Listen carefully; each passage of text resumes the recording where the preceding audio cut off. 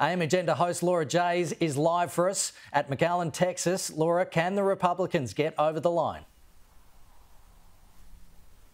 Well, Kenny, as we've moved through Texas, immigration policy and politics is dominated, of course, but behind all of that, there are real people.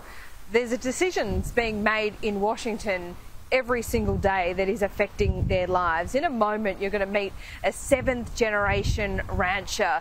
He wants Trump back and he wants the wall built. But first, meet Dordani. She is 27 years old. She made her way here from Honduras on her own with a 2-month-old baby girl. She did that because she owes the cartels thousands of dollars.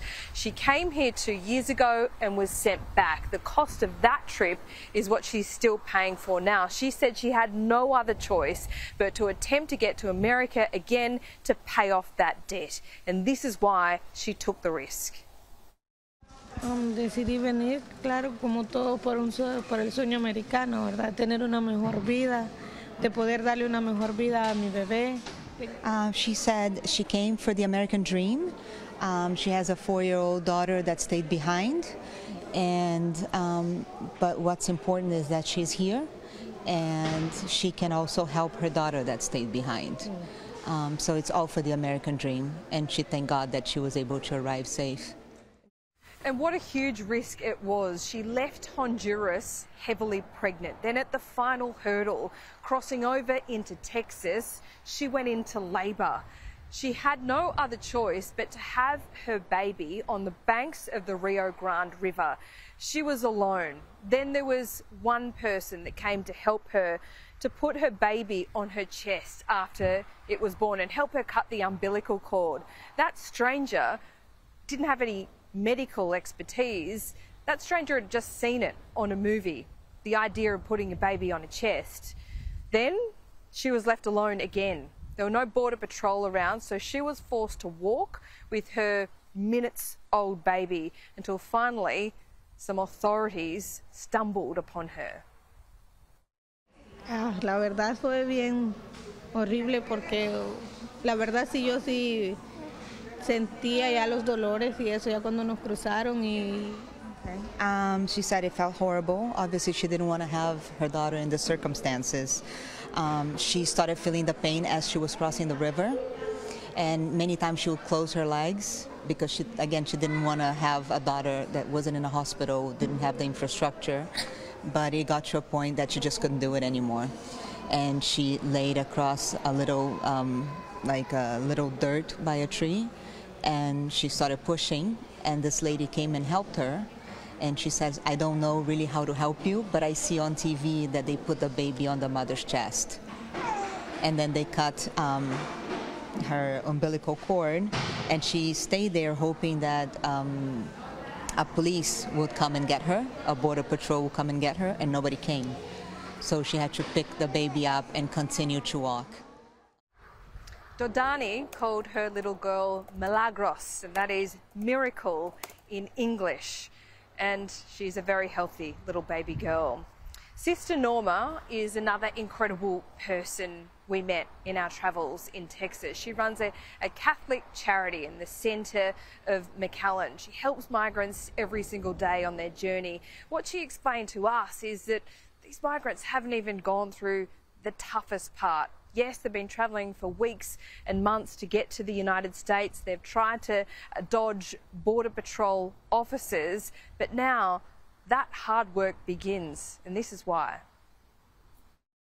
Continuously, and cartels and gangs or anyone that is out there to take advantage of them in any way, and so they're constantly watching out to who's approaching them because they don't know if there's a friend or somebody's going to help or somebody's going to hurt them. You know? So by the time they arrive here, they're exhausted, emotionally, psychologically, and sometimes even physically. Are you seeing an increase in the demand for your services? Not at all. Not this year. Not this year. Wow. I mean, there's nothing compared to 2019. You know, 2019, we had the most number of people that ever arrived here to us. You know, this year, numbers. You know, we still see the effects of the fact that the border is closed. The border is closed, so therefore that means that most people are either sent back to Mexico or to their country. Those that they're not able to send back are the ones that we may see here, you know, and which is definitely a lesser number of people. You know, our numbers are not very low, like we saw them after when they had some policies and shut down a lot of things and nobody could cross into the United States. Right now we're seeing some people, maybe 200, 300, sometimes up to 500 people. But in 2019, we were seeing 2,000 people. You know? So why do you think that is? Because the figures across the whole southern border is a record number, more than 2.2 million. So why do you think you're not seeing that? Because people actually try to attempt to enter, but they don't enter. They are sent back, you know, and they may try again and again and again, but they are sent back, you know. Sister, I know that you're so busy here doing your work, but you wouldn't be impervious to the political debate. How do you see it? Do you see a solution here? Unfortunately, what I see is no solution, that nobody's trying to come up with a solution to address what really is happening, why people are coming in the first place. Why can't we work with those governments and to make sure that these people are coming for fear for their lives. They need safety, they need protection. They're not getting it anywhere, so they're trying to. I think that the United States needs to be in a position to provide that safety, that protection, and to work with those governments and those countries so that they can find it in their own country and they don't have to migrate and risk their lives the way they do. You know, unfortunately, politically, it has become a back and forth kind of like more of an election kind of effort rather than a let's look at humanity and how why it's suffering the way it is, and let us address that. And I don't see that happening. Yeah, that is Sister Norma. Her work continues whatever the outcome of the midterm elections. Now, meet Rupert Escobar. He is a 7th generation rancher. He has lived in Roma his whole life. This is here in southern Texas, and his ranch is right on the border with Mexico. He's had migrants passing through his property for as long as he can remember. He's even helped some of them, many of them, over the years. He has to contend, though, with the cartels on a more regular basis and more regularly than he is comfortable with. He has no power to control what migrants pass through his property, and they're doing so in huge numbers, and sometimes, as he explained to us, his safety is threatened. Rupert, you seem like you're at the front line of this almost every day. So what do you think needs to be done? What would you tell those politicians? We need that border wall real bad.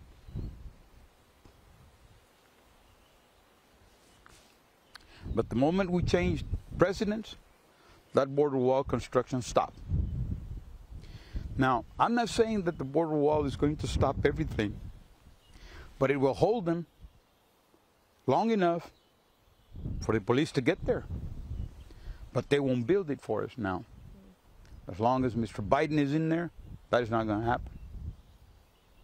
And we had already given permission for them to come to my property. My cousins and I had already signed paperwork, but they stopped it. Now, I'll tell you about myself and my ancestors. We've lived here since 1767.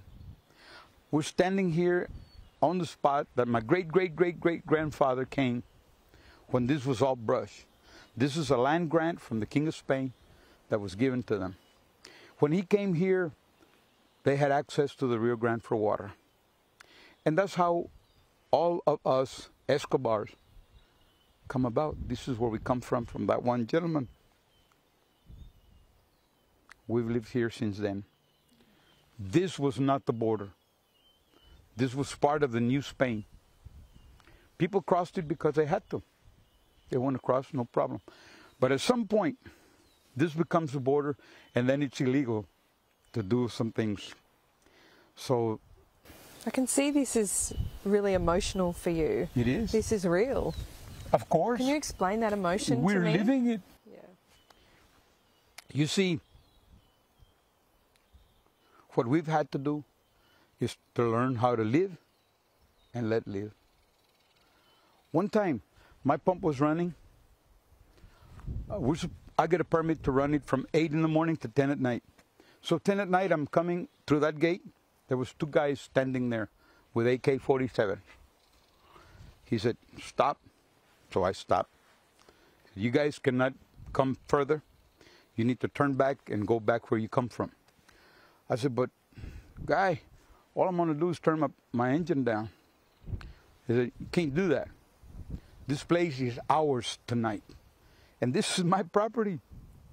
That was the cartel telling that to you Yes, on your own property? In my own property. So Have you ever been in danger, Rupert? Well, see, that's the danger I'm talking about.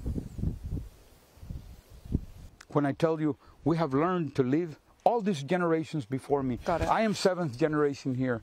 And ever since that became the border, people have been crossing whatever this way and whatever that way. I've seen many tractors when the river is low like this, that low spot over there, I've seen tractors going that way.